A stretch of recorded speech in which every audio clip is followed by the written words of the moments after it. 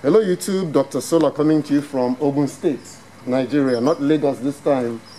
And someone who loves watching me is laughing because he's used to hearing Dr. Sola coming to you from Lagos, Nigeria. So we're headed to a farm where you're going to see what I'm about to show you on a large scale. And it's going to be powered by solar. You can see lots of solar panels here. I'll show you the batteries outside, but let's talk about what we have here. So what we have here is aquaponics, growing plants in water without soil. Okay, so that's the big thing. That's the big thing. That's the new big thing. So you can see this is lettuce. So this is a little experimentation he's doing, and I'll take you through the little steps. That's a filtration media, right? Yes, media. Okay, so here is lettuce. What feeds the lettuce is, you can see the water is coming from there into here, and this water has nutrients in it. And then, as you can see, there is no soil. Can I take one out? Can I take one out? See, there is no soil, and you can see the roots. So that's how this grows. Everything grows in water, no pests, no nothing. You can take it out and you can eat it directly. In Nigeria, it's very difficult to get lettuce that doesn't have soil, or lettuce that's very good quality. So let me take you through. So the nutrients are provided by fish. And you can see he has quite a few fish in here. You can see them, right? So their poop is what serves as the nutrients. Now you can see he's pumping some air into it. That's what these are. It pumps air into it, so it's always aerated. And then he runs it through media here. A mechanical filter. A biofilter. And then what comes out is much cleaner than what started out there, but it's nutrient rich. And that's what allows him to grow this. So the next place we're going to go now is, picture this being done on a huge scale. That's what we're going to go look at. So now I'm at the farm further deep into Ogun State. And you can see the greenhouses. This well, when I get closer, you see what I'm trying to show you. They're trying to get electricity. So you can see that last mile connection is what they're waiting for. So let's go in, and then you get an idea of what we're talking about. So this is pretty impressive. So it's all aquaponics, growing plants without soil. So he's going to have fish, and he's going to have plants. And let me get you closer to show you what we're going to be running on solar. So you see these fans?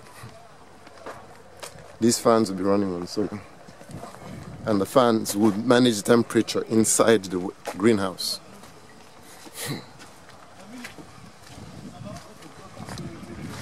I know you. So as you can see, it's still under construction.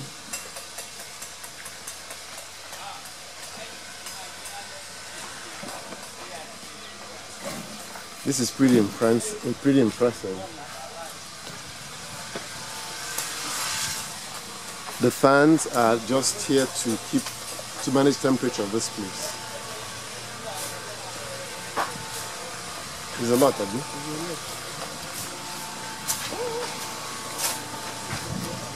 Let me go here. Jack. So does that look familiar? Batteries, Dyna's batteries. You've seen me use them. We're going back to them shortly, and I'll explain to you what the plan is. We're going to go to where they're going to keep the fish, and the fish will provide nutrients that will feed the plants that are going to be in there. So the goal is to maintain 28 degrees Celsius. Okay, 24, 25, 26, 27 degrees Celsius. And as you could see from what I showed you earlier, that would be a real difficult challenge to maintain. You guys move to the side so I don't have you in the video. Thank you. So they're going to have to keep the temperature of that place at 24 degrees to grow the lettuce and whatever vegetables they want to plant, what they want to grow. So in order to do that, they're going to have a wall. Okay, and it's a cooling wall, and this is the media that's on that cooling wall. They run water, they drain water through it, and then they blow air through it, and that air is what's going to keep the room cool. So if you can see, they have boxes of it. And that's how they intend to keep the temperature of the area down. It's amazing. You know, if we think out of the box, we can be incredibly ingenious. It's just getting us to think out of the box as a challenge. So now he doesn't have to do air conditioning. All he's doing is using water and air to keep the temperature of the area cool. Brilliant. So sorry for the lighting, but you can see that there are solar panels here. Quite a lot of them. There are about 110 of them, 410 watts. So let me see if I can show you, get a closer look. Jinko 410. You see that? So there are about 110 of them at the farm. You can see there are more here. There are more here. So this is the batteries, right? The batteries are already in. Come and see the batteries here. And then this is the room where we're going to be installing the inverters. So here is, the lighting is just really cool. Here, come here and see them. So here is one set. Unfortunately, lighting is not good enough for you to see the second set. So let me see if I could. Yep, here's the second set. So there are 15 B4850s. So 15 times 28, 2400. So that's 36 kilowatt hours. 36 kilowatt hours each. And then remember my 3-phase inverter from way back when? This is it. Could you hold this one, please?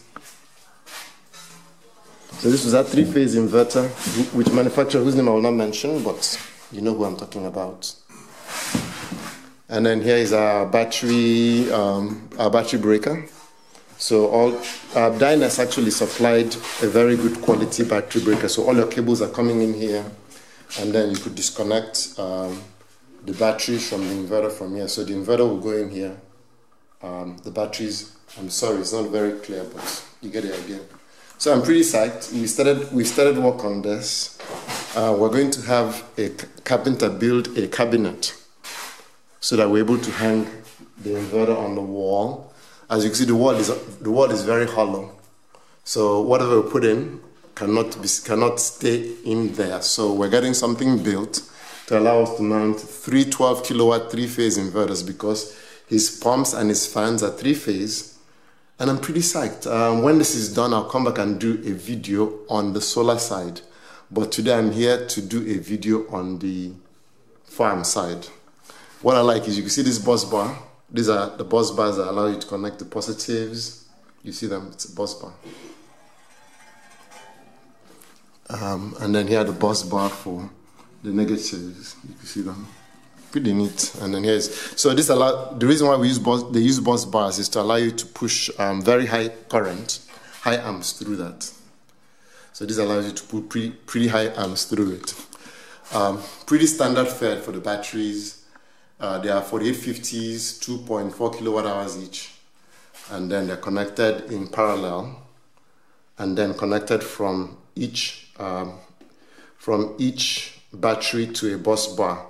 And the reason why we do it through a bus bar is because we're going to pushing really high current through this. So if you multiply this, 15 by 25 is a lot of current you could push through. It's more than close to 400 amps. So I'm excited. Once again, this is Dr. Solar coming to you from Ogun State, Nigeria. If you like what you see, give me a thumbs up. Sorry for the lighting. We've not done any lighting connection yet. So till that happens, we'll be in the dark. Hopefully next week, when I come back, there should be power here. If you like what you see, give me a thumbs up. If you had to subscribe, please click the subscribe button. Once again, this is Dr. Solar coming to you from Ogun State, Nigeria. Where are we again? Owode, Ogun State, Nigeria.